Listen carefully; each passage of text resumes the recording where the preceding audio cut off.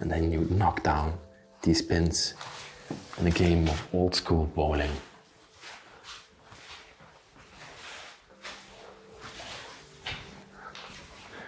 One last room here.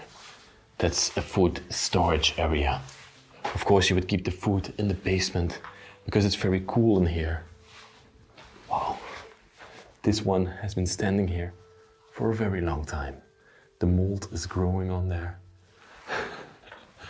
I love the design of this basement.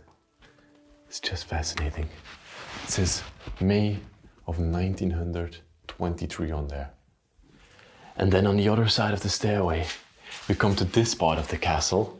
And we were here earlier in the video, if you can still remember.